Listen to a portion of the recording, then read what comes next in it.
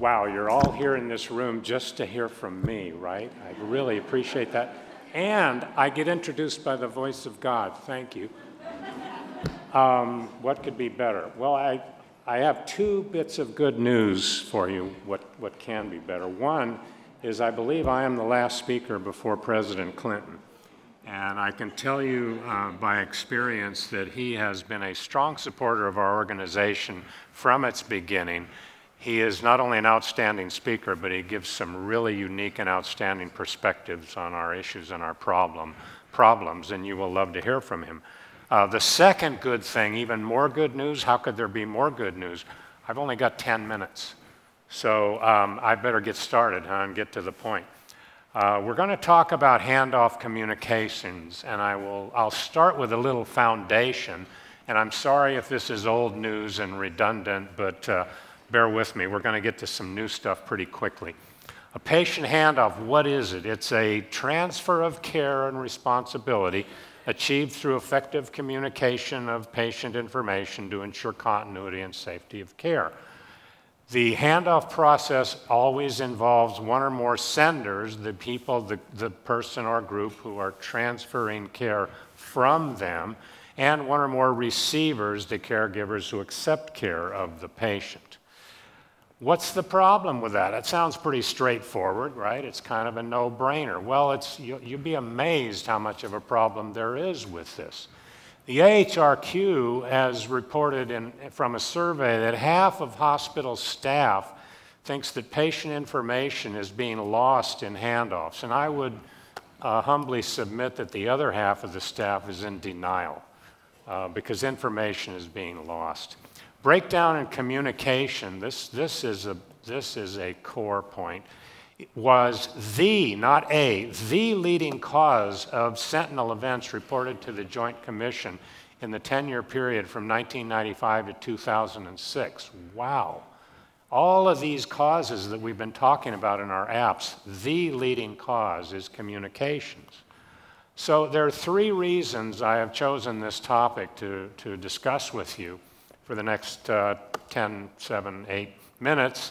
One reason is that one, the leading cause. The second one, oops, can you back up? I went too far, sorry. The second one, back up a slide, please. I know I can't do it. Can we? Thank you. The second reason is because the patient safety movement is in a unique position to help with this problem because of its makeup. Now, like most of you, I participate in a number of different safety organizations, but this is the only one that's not only doctors and nurses and therapists, all caregivers, but it's also hospitals, hospital administrators. Industry is a very important component. Government, legal experts, insurance companies, safety organizations, and last but probably greatest of all, patients and their families. Thank you so much for being here and for being part of this, and I want you to be not only part of it, but key contributors to our solutions. The third reason I have chosen it is a kind of a selfish reason, and it's because of my background. Before I became a clinician, I'm an anesthesiologist for the past 35 years. I was an aeronautical engineer and PhD from Caltech and all that, and I had something to do with aviation safety. And as you have heard previously in this meeting, aviation safety has set an example for us. They learn from their mistakes, from their accidents, better than most industries. We can learn from them. And one of the things they have learned is, which you already saw a clue of on the next slide, and now I'm going to go forward, I hope, is the use of checklists. This is the startup checklist for a Boeing 747. Nobody could remember all of this every day. Obviously, you have to have it in front of you and you read it. We have the same issue. Part of our solution with handoffs is a checklist for three reasons. One, we are human. We forget stuff. And to compound that, we live and work in a world of increasing complexity and stress, just like pilots.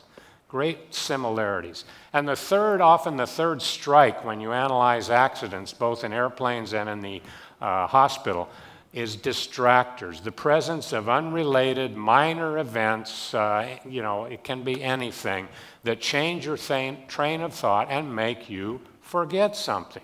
And I'm not the only one who believes this. You heard my good friend Rich Carmona refer to this checklist manifesto by Atul Gawande, who is a surgeon, and he has sold this approach to an audience of surgeons, which is a very tough audience to change their behavior, but he has successfully done it. So for each of our handoffs, we need a checklist, and our committee, our work group, started off about 3 years ago defining this many handoffs, which you can see in this table. I don't expect you to read them all, but we identified the most common transmitters, senders: emergency department, hospital unit, operating room, paramedics. And then for each of those senders, we identified the most common receivers. And you can see them. Patients from the emergency room might go to the hospital ward, the operating room, critical care unit, or a testing unit, etc. Now, what you see there are at least 17 different checklists already, and there's actually more than that. We've got up to about 20 now. We have developed 10 of these already. I'll show you just 2 of them.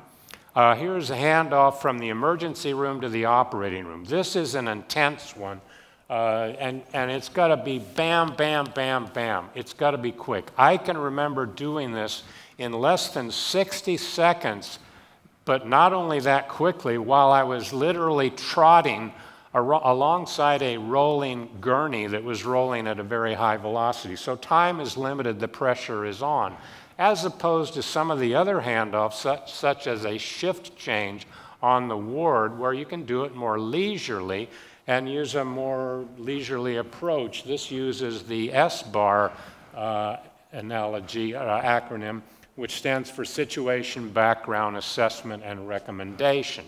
So each of these handoffs is very different. No 2 are alike, and it's for a reason. They're done in different environments. Time is flexible in some, it is not in others. So can we simplify this? Are there any that can be combined? We are ready to go to clinical trials, and this is where I want to get your input and your help.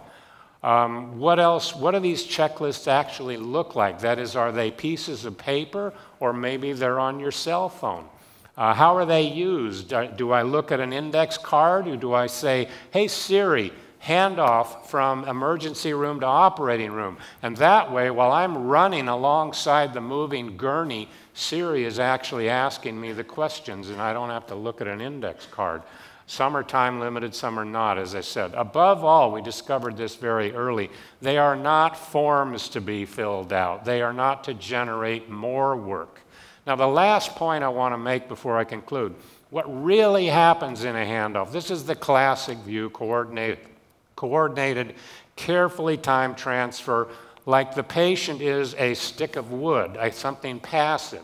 I want to get beyond that, and this is a somewhat new way of looking at it, not entirely, but the classic view is the handoff goes from the sender to the receiver. The information is only flowing in one direction.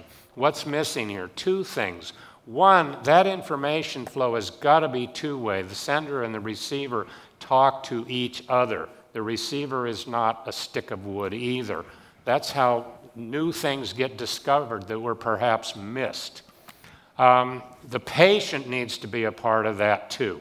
And not in every handoff, of course, if the patient is unconscious, they can't very well participate, but they need to be part of it. The Joint Commission has recognized that fact in their algorithm for handoffs. They mention patient participation. And I want to conclude by thanking other organizations that are helping with handoffs, including the Anesthesia Patient Safety Commission, the Joint Commission, and finally my conclusions. Handoffs occur in a stressful environment where it's easy to forget stuff. We have distractors. Patient handoffs and flying an airplane have a lot in common. Both need checklists. There are more than 20 different types of handoffs. There may be some institutional variability because of patient populations. Handoff is not a one-way process, it's a 3- or 4-way conversation, and the patient safety movement is in a unique position because of our makeup, because you patients are here, to be an integral part of improving these handoff communications. I'll conclude with a paraphrase of my favorite hero, Neil Armstrong. These are all small steps for man that can lead to a giant leap for mankind, which is 0 preventable in-hospital deaths. Thank you very much.